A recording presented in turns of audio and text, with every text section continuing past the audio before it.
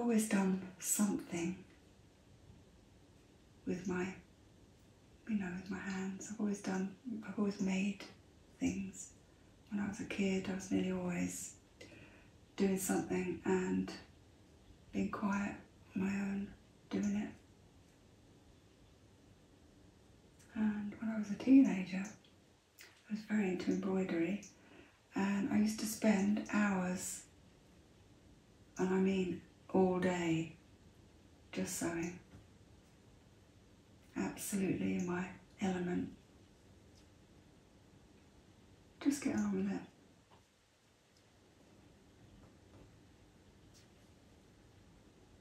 But I do think that is meditation.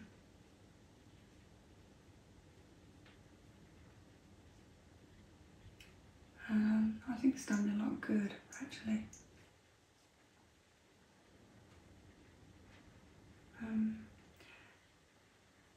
And because I felt the benefits of drawing, and even after nearly 15 years of drawing, it still feels very new to me, because I hadn't drawn really since, I think I did a bit of drawing for my homeopathy training. But apart from that, I hadn't done anything since I was a kid. And I always liked drawing as a kid, although I was not very good. I always enjoyed it. I used to draw models a lot. So I suppose I was about 12, 11. I used to draw models in fashion clothes, and I used to love that. And of course, it was a time of Twiggy, and everybody was incredibly thin and very elegant looking. We had this kind of pop art thing going on as well. It was lovely.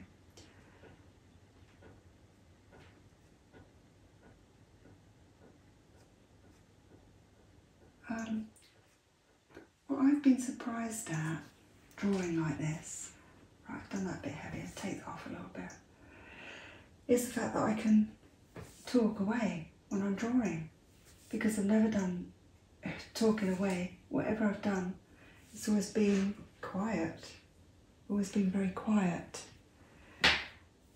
The fact that I'm talking away while I'm doing this and able to concentrate like this, I think it's because I was just so used to doing stuff. I'm just so used to it. It's not really, don't find it difficult. But I didn't know until I started doing this whether I'd be able to do this or not. No idea. I just wanted to show what you can do with drawing and how wonderful it is, really. Just that.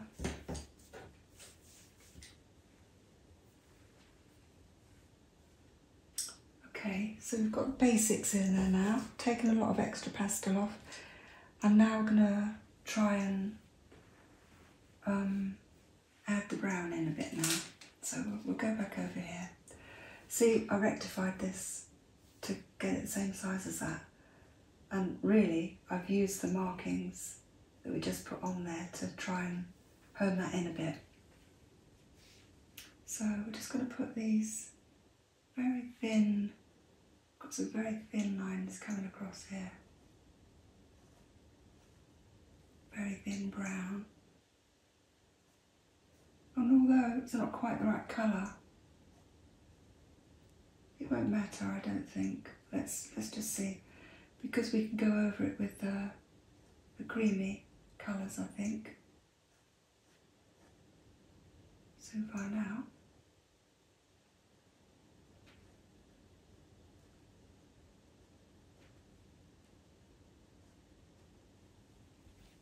Yes, I got all my pencils nice and sharp before I started today. Got all the colours ready. So very, very good, very organised.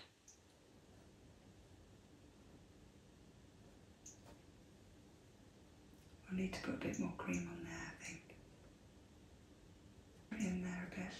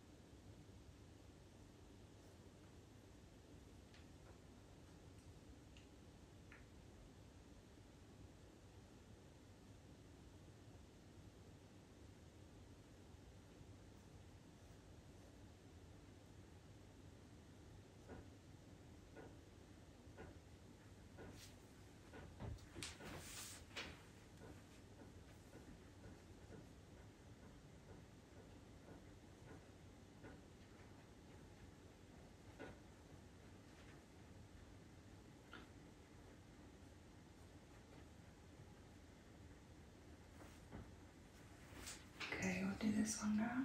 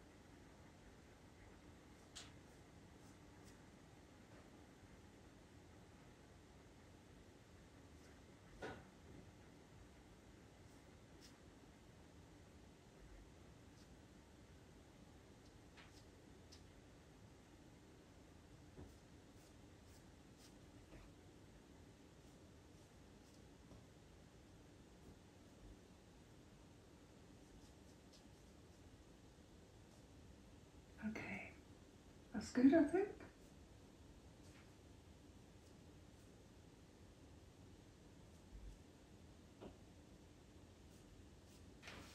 Okay, mop it up. Right, now we're going to need a bit more. Let's have a look. More of a warm look to this now. See, in comparison now you can see it's looking a bit pale, so just try and go over it with this warm. This is a Caran d'Ache, so the pigment is incredibly strong. And actually you can hear when the pencil's on the paper whether there's any tooth left in the paper or not. And I can hear it. It's a bit like a very light sandpaper. You can hear it.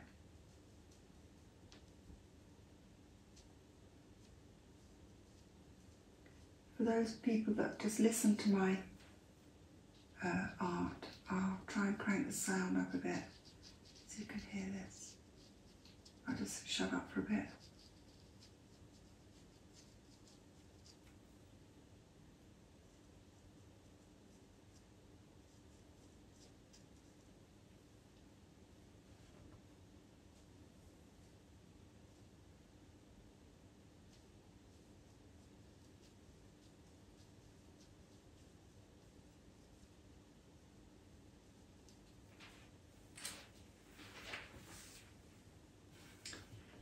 So there, as you can see, the outer area, slight pinkness in the top there. This is quite a nice colour to use this. So this is Caran d'Ache number 052 for those people that are interested. I'll do the other one now, do the other bauble. And although it's lighter in the top, I'm still going to use this all over.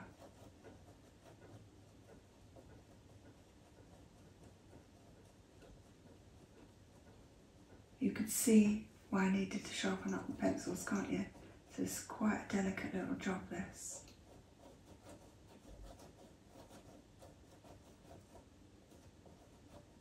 Very light touch, I'm hardly touching the paper.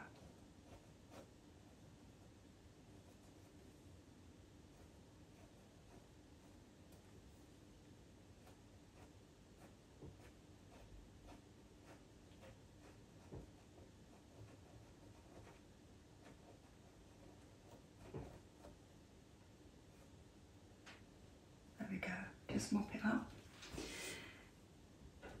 The trousers still don't look too bad. I haven't got to go anywhere in them. These are my house trousers. So, all good. Now, because there's kind of pinkiness in that top, I'm just going to try and put in a little bit of the orange. Well, it's orange actually. Yeah, it's orangey pink. I'm just going to try and put a bit of that in with and put a bit of cream on it, because I really want to try and achieve that. It's rather nice. So just a little bit of red in the top. I know it doesn't look red, but when we get the cream on it, we'll then end up with that creamy colour, but with the hint of red in.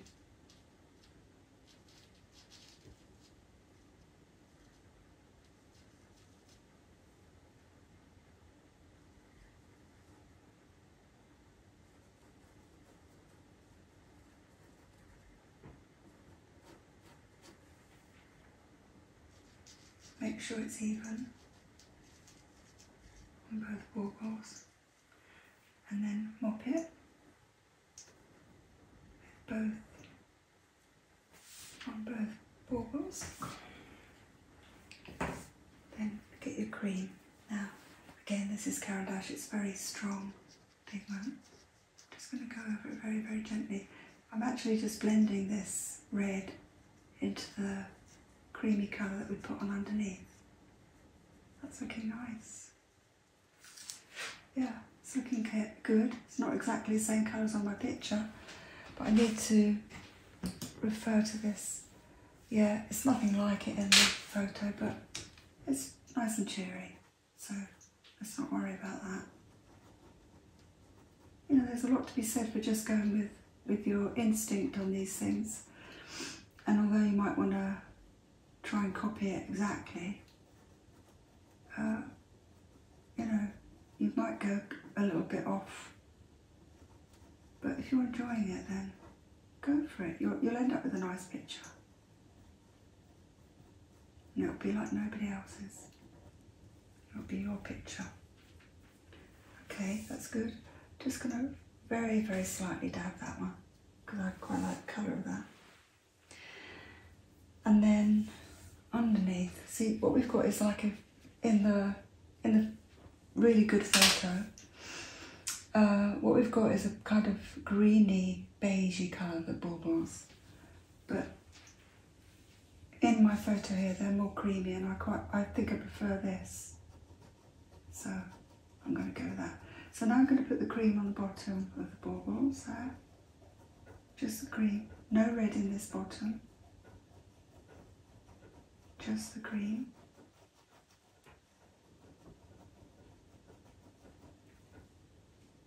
And we can make neat all these bits here. That's quite nice, light cream around the edge.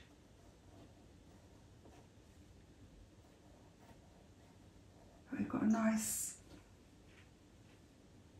good strong line around the edge of the bauble there, because we've got that green, surrounded it by the green. It's nice. Do the other one. This would be very hard if you did one bauble at a time. It'd be very, very difficult to replicate and get the colours right, because we've used quite a few colours in there already. And now the sun's gone in, this looks a different story. Oh, the sun's coming out again now. Okay, that's it. Now I'm going to leave that cream on, I'm not going to dab it off too much, because we've got a slightly darker edge, and I'm going to use the colour that I marked out with all the little lines and reflections on the baubles. I'm going to use the same colour. It's 746, and it's not overly sharp, but I think we're okay. Just put that in there again.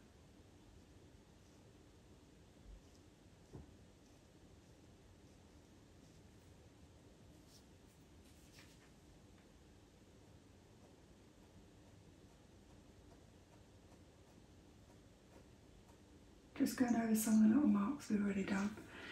And the combination of the dark brown and this colour on again is making them quite a nice colour.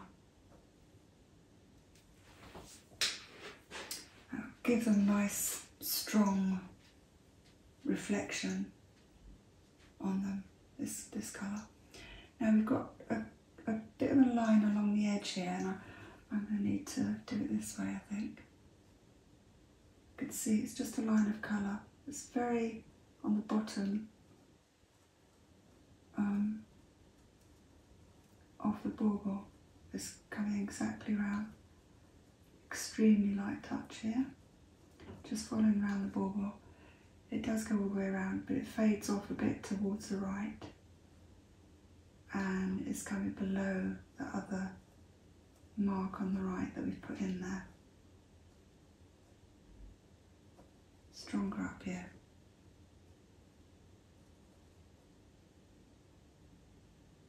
There. It's the same on the other one, so do that. Just try and keep my hand out of the midnight blue background. Which is going to look fab when it's all finished.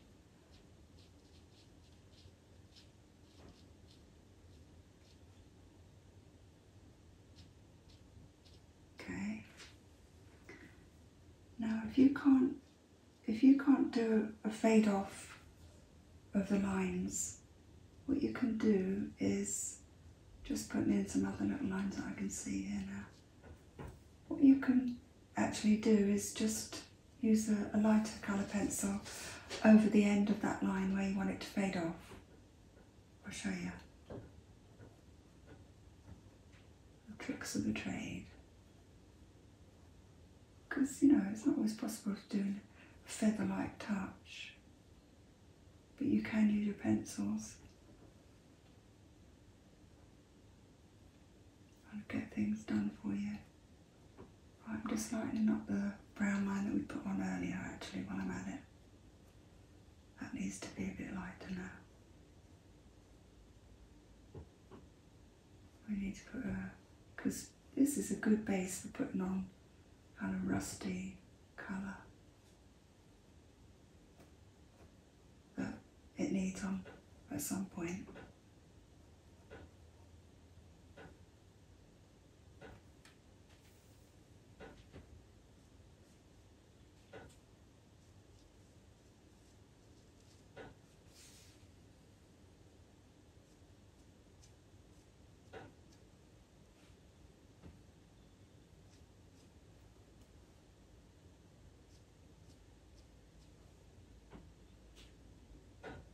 So this is the same colour that's underneath the brown I put on. Just softens it all up a bit again.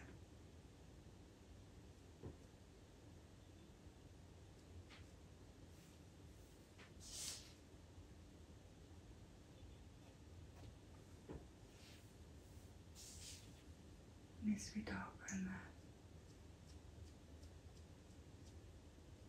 Miss that.